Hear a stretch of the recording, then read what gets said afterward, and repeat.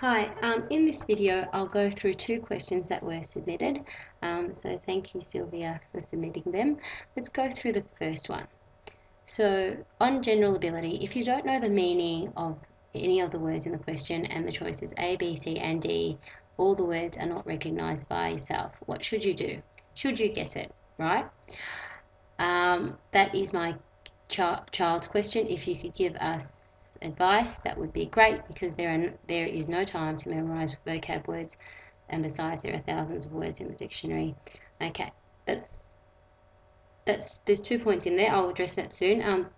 I'll keep reading through the question. Do you have a list of words that are commonly used in newspaper, magazines, or possibly out in the selective test? This will help my son to get short away to study about questions of same meaning, or which one is odd ones question. Okay, let's go through the first part. So on general ability, if you don't know the meaning of the words in the question, what should you do? Okay, let's bring it here. Oops. Okay, let's look at a question. If you don't know what this word means, which is the word in the question, along with all the words in the solution options, then I guess the strategy that I would use in the exam would be then to guess, because if you don't write anything, if you don't put any of the options down, you won't get any marks. However, if you put something down, you might be lucky enough to get that correct, and therefore you get that mark. Okay, so it's sort of like saying, well, if you buy a lottery ticket, there's the chance of winning is very low anyway, but at least you've brought out a lottery ticket, and you've paid $2 for a lottery ticket. But if you've paid $2 and you don't get the lottery ticket, well, you're still down $2 and there's no chance in you winning at all. Okay, so that's what it is. So that would be the strategy. However, one thing to note is that in the exam, usually with these type of questions, there are one or two words that you must be familiar with. So just say for that question, the word arid is most nearly the opposite of desert, moist, oily, regular. If you don't know what the word arid means, that's fine. You can always look at the options. Don't look only at the words itself and think, okay, I don't know the meaning, so therefore I can't answer this. Look at other things, because general ability is also a question about strategy. Okay, I would be looking at things like, okay, I know what desert means. It means it's a desert and it's a noun. I know what moist means, so it means something that's a bit wet. I know what oily means. It's something like that when you touch it, it's not wet, but it feels odd. It feels like oil, which is quite funny actually. And then regular means something that happens on a reoccurring basis. So it could also describe something as well. So it's an adjective.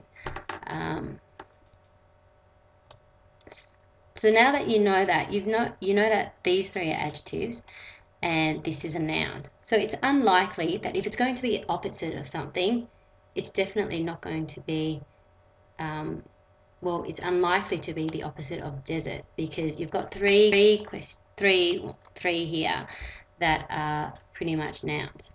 So if you thought arid was, say, wet, none of these would really apply. But you've got here something like moist, oily, and that's describing how things are. Okay, and those two words would be quite familiar to you. You've got regular, which doesn't really sort of fit this mold of moist or oily, so it's unlikely that that would be a solution. So you've got really either moist or oily, and you've got really a 50% chance of getting one of these correct, given that you've appropriately eliminated the incorrect solutions. So, you know, if you still don't know, again, just make a choice. In this situation, the word arid means dry. It's usually used to describe the word desert, so an arid desert. If you had heard of that phrase before, which if you do a lot of reading, newspapers, you would have come across that term, and you would then know that the answer would be B, moist. Okay? Just the same thing as here, question 13, the word identify means most nearly the same as, well, if you don't know the word define, that's fine, we'll leave it as that, but most would know the word describe. It means to say something like a cat is black, so you're attributing the property of being black to the cat. Okay? Recognize is in saying that cat is my cat. And determining is saying, well, that cat must be my cat. So it's a bit different. So you know that identify would be definitely not be describe. And you've got these two options which are quite similarly to this moist and oily. Okay? And the word define, if you don't know what it means and you've got two similar options, you've got a better chance of knowing, well, if the two similar options might be a possible solution to the question. In this case, recognize is saying that cat is mine. So you're saying that cat, you're identifying it as being my cat. So therefore C is the answer. That's when I've used the example of that cat is mine and that cat must be mine, or I'm saying that cat is mine, you're doing two slightly different things there, and it's really important to, if you can't differentiate what the meaning of the words are, it's good to use examples like saying that cat is black, that is my cat, or that cat must be mine. Okay?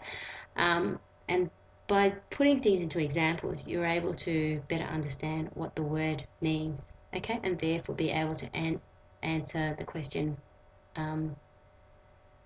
more appropriately. Okay, so that's the first one. This is my kit. If you give us advice, it would be great, because there's no time to memorize vocab words. Besides, there are thousands of words in the dictionary. I wouldn't recommend, this is just my view on it, but I personally do not read vocab words in the dictionary, because as you said, there are thousands of words, more than thousands, but it's just not a very effective approach in doing this, because you are going to be using those words in context. So it's the best thing I would recommend would be to read a newspaper article that's 500 to 1,500 words in length. So you can get this from The Age on a weekend, or just more complicated newspaper articles, and within that article highlight, say, 5 to 10 words that you don't know the meaning of, and then write the definition of that in a separate piece of paper. So look it up in the dictionary and then write it out in paper, what that word means.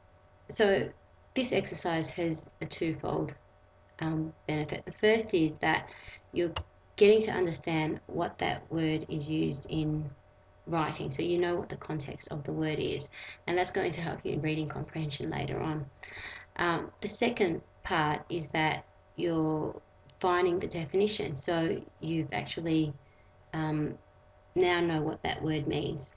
Okay, so let's move on to that. So that's what I would recommend. Just read a newspaper article that is that long every single day up until the date of the exam, because your vocab will improve and you'll be familiar with things because you'll see the words again and again. By reading one word in the dictionary, you will not memorize it unless you read it again and again, but I guess it's no fun anyway.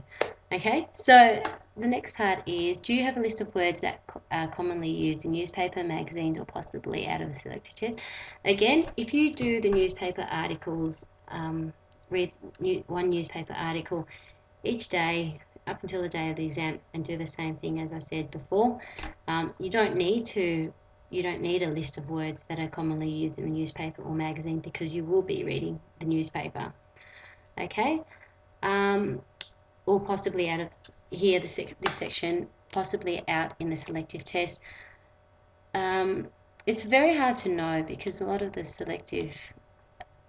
the words are taken out of newspapers and other articles. If you're familiar with reading and you read quite a bit every single day, you know, I don't think there would be any difficulty in this part.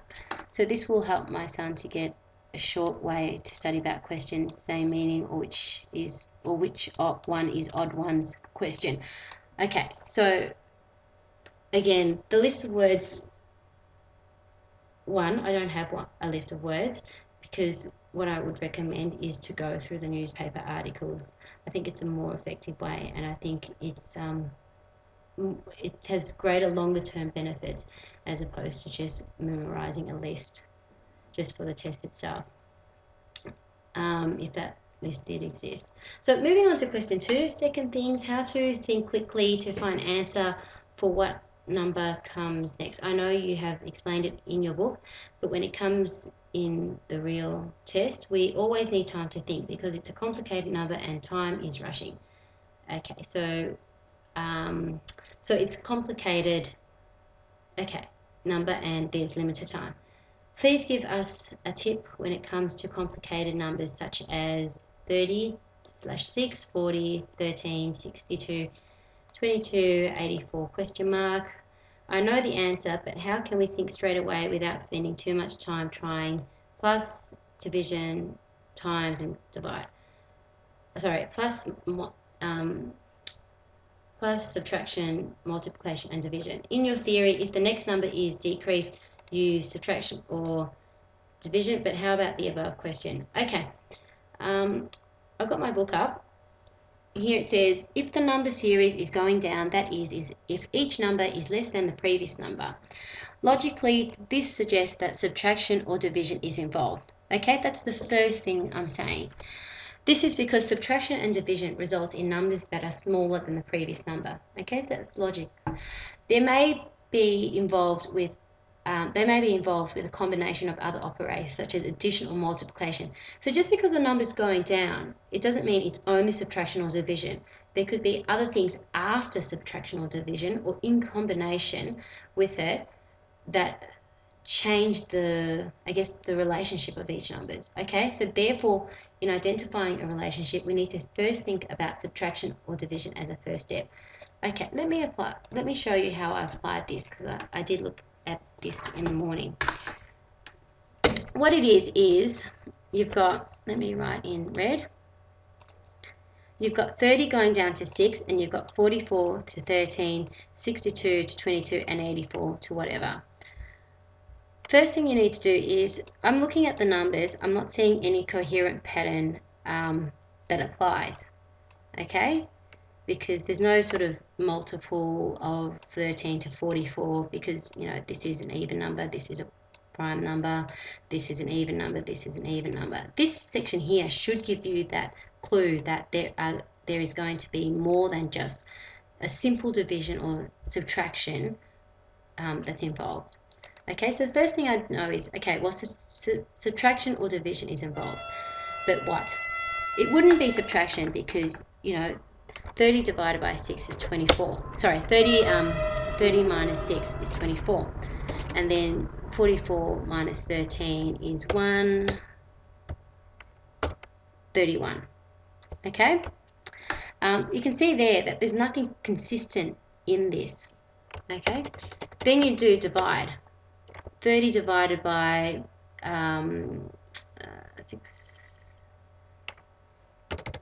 30 divided by 2 is 15.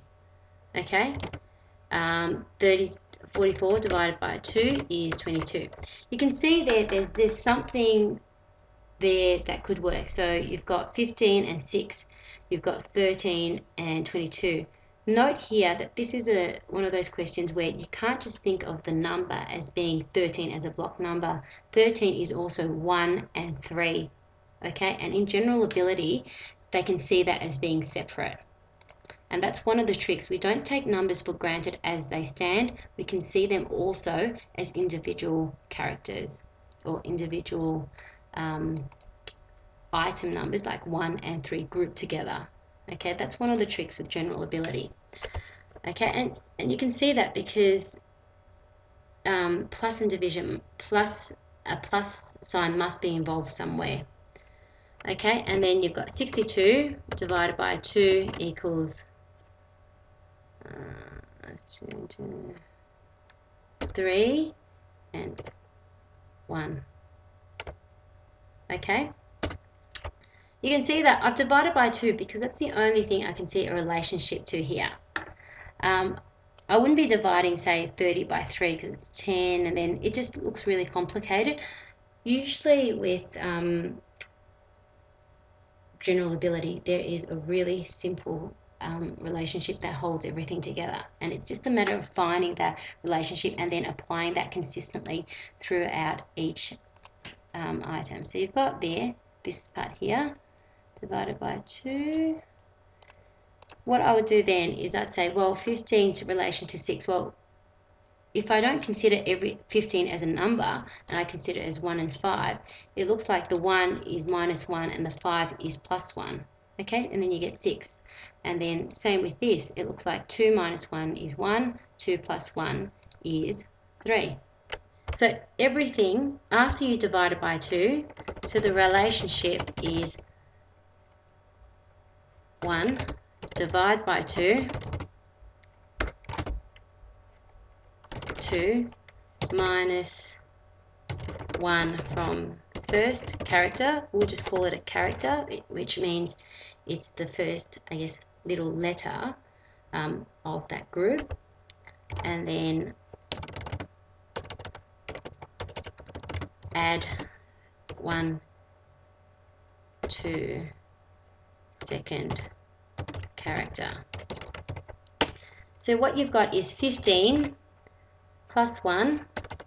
So 1 plus 1, sorry, 1 minus 1 is 0, and then you've got 5 plus 1 is 6. So you've got 0, 6, which equals 6. Okay, you've got something like 22. 2 minus 1 equals 1, and then 2 plus 1 equals 3. You add them together is 1, 3. Okay, and so you know that if this relationship holds for 2 of them, you don't need to go through the third one to test it again, unless you know you're suspecting something odd in your relationship. So let's do 84. This is the solution. So 84 minus 8 minus 1 is 7. 4 plus 1 equals 5. Okay, and that's the solution. So it would be 75.